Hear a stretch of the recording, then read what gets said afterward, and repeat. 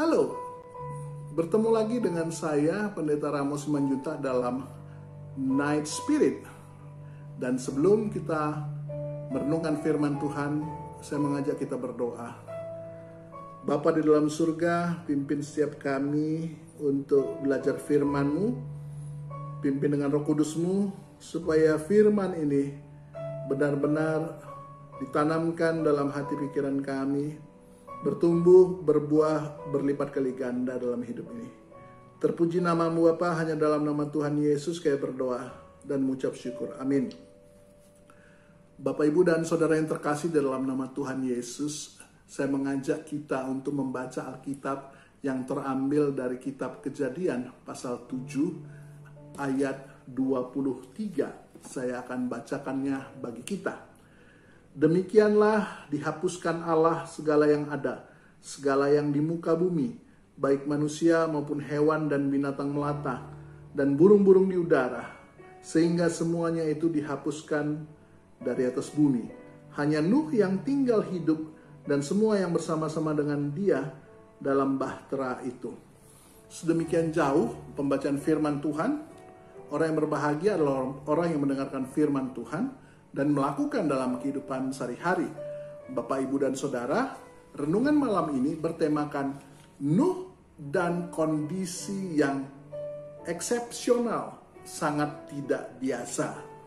Nah, di sini jelas ketidakbiasaan situasi itu adalah karena Tuhan menghukum dunia yang sudah penuh dengan kejahatan manusia. Tuhan sudah mencapai batas kesabarannya, sehingga Tuhan memang menghukum manusia, membuat manusia mati ya di seluruh dunia ini, termasuk binatang-binatang lainnya. Dan saya yakin tumbuh-tumbuhan juga pun pasti banyak mati. Ya, ini adalah karena semata-mata dosa manusia di hadapan Allah. Bapak, Ibu, dan Saudara yang terkasih, situasi yang tidak biasa ini, kita bisa melihat bahwa hanya 8 manusia yang selamat beserta seluruh binatang yang masuk ke dalam bahtera. 8 orang tersebut adalah Nuh, istri, 3 orang anak, dan 3 orang menantunya. Tentu hal ini tidak biasa, karena saya yakin Nuh yang hidup ratusan tahun sudah, pada saat itu dia sudah berusia 600 tahun. Ya.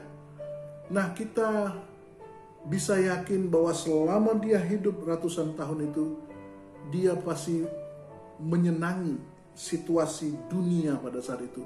Dia mungkin mencintai panorama di pagi hari, di sore hari. Dia juga pasti menyenangi alam sekitarnya ketika bangun pagi terasa sangat segar. Ketika dia memakan buah-buahan atau memakan binatang hasil buruan dan lain sebagainya. Dia pasti menikmati tersebut. Tetapi pada saat itu, di ayat 23 itu, dia kehilangan semua yang dia sukai terkait dengan dunia ini. Tetapi dalam renungan kemarin, saya mengatakan satu kata pun tidak ada keluar protes dari mulut Nuh. Dia hanya menjalankan apa yang Tuhan perintahkan tepat seperti yang Tuhan inginkan. Nah, situasi yang tidak biasa ini karena apa? Sehingga dia menjadi orang yang diselamatkan. Di dalam Kejadian 6 ayat 9, penyebabnya adalah karena Nuh, orang yang hidupnya bergaul dengan Allah. Nah, karena itu dia ada di dalam bahtera itu beserta 7 manusia lainnya. Nah, disinilah kita bisa melihat ada 3 hal yang dia dapatkan karena dia hidup bergaul dengan Allah. Yang pertama adalah dia terselamatkan dari bencana yang luar biasa tersebut. Dia terselamatkan beserta ke-7 orang lainnya, keluarganya. Dan juga binatang-binatang yang memang sudah masuk ke dalam bahtera itu. Kemudian yang kedua, karena dia hidup bergaul dengan Allah, dia mendapatkan reward, penghargaan dari Allah dengan apa? Menjadi orang yang dipakai Allah untuk menyelamatkan 8 manusia dan ratusan jenis binatang lainnya yang memang Tuhan ingin selamatkan. Ya, jadi dia sebagai alat Tuhan, dipakai Tuhan di antara manusia-manusia yang ada. Manusia yang lain di luar 8 ini udah pasti mati.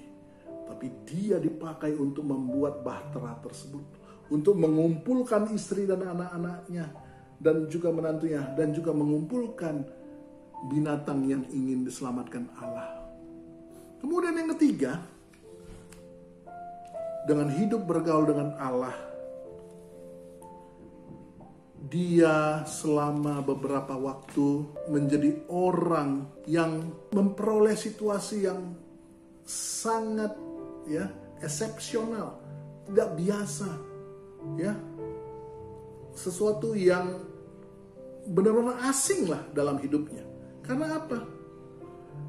Karena dia hanya hidup dengan 7 orang lainnya dan juga sekelompok binatang dalam bahtera itu untuk beberapa waktu. Ya, sebagaimana yang saya katakan, dia pasti banyak merasa kehilangan apa yang dia sukai selama dia hidup sebelum dunia dihukum dengan air bah. Saya yakin dia menikmati dunia itu dengan tentu takut akan Tuhan, tetapi dia juga pasti menikmatinya dengan jiwa yang penuh dengan ucapan syukur. Tetapi itu dia tidak lagi dia dapatkan. Jadi di sini 3 hal yang Nuh dapatkan karena dia takut akan Allah atau hidup bergaul dengan Allah. Selain itu di sini kita bisa melihat dalam ayat 23 ini bicara soal Tuhan, ya. Yang pertama saya lihat adalah ketika Tuhan berkehendak, tidak ada satupun manusia atau apapun yang dapat menghalangi Tuhan untuk melaksanakan kehendaknya. Ya, Tuhan sudah berkata kepada Nuh bahwa Tuhan akan menghukum, dan itu terjadi. Air yang begitu deras dari bawah bumi, air yang datang dari langit selama 40 hari, 40 malam, turun terus-menerus membuat air bah menutupi seluruh dunia. Dan tidak ada satupun manusia yang begitu jahatnya yang dapat menghentikan apa yang Tuhan lakukan. Kemudian yang kedua, dalam ayat 23 ini ada 2 hal yang sangat berbeda tetapi bertemu di dalam peristiwa itu. Yaitu apa?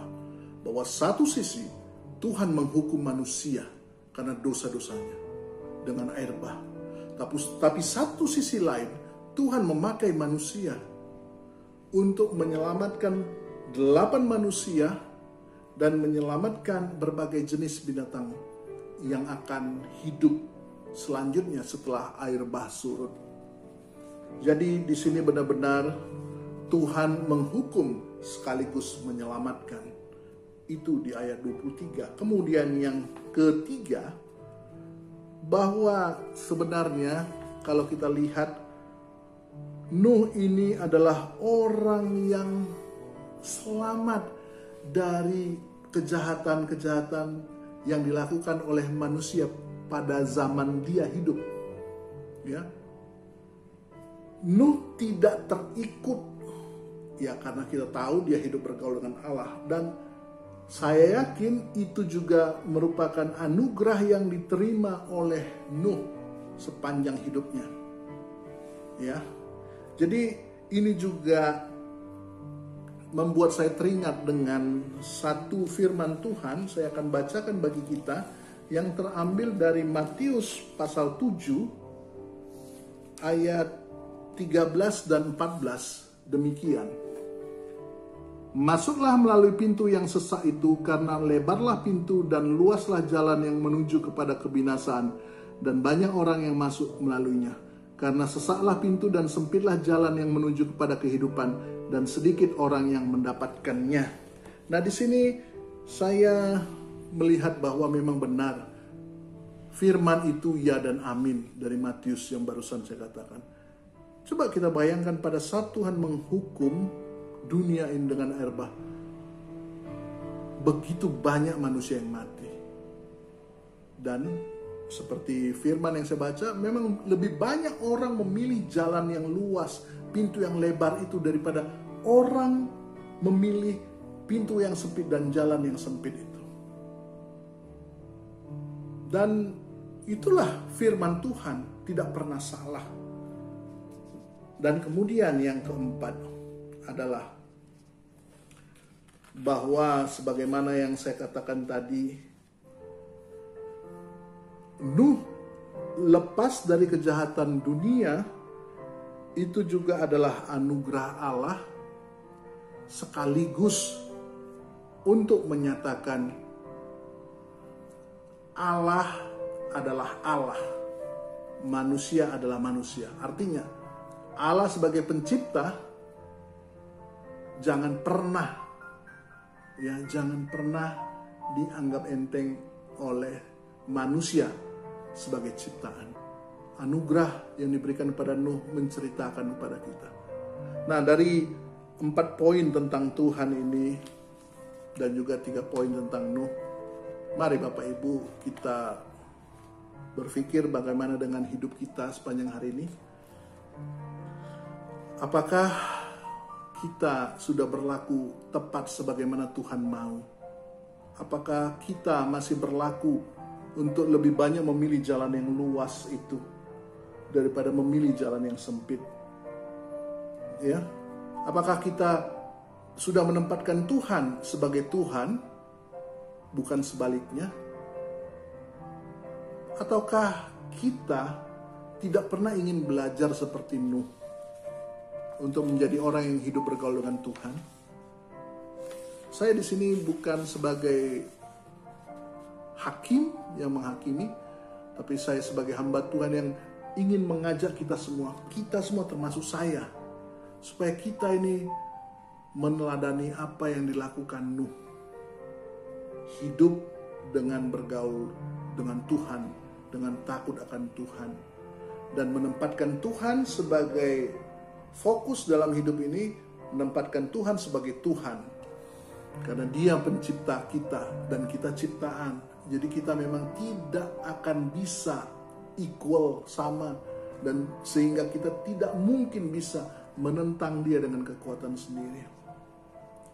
Jadi sadarlah kita untuk terus malam ini kita datang kepada Tuhan, memohon ampun untuk segala dosa yang telah kita lakukan sepanjang hari ini, dan memohon Tuhan akan mau memimpin hidup kita besok, supaya kita bisa menjadi orang-orang yang memilih jalan yang sempit, menempatkan Tuhan dalam fokus hidup kita dan sebagai pencipta, dan kita adalah ciptaan yang menyembah, memuliakan Dia, dan kita berjanji untuk meniru Nuh sebagai teladan hidup kita.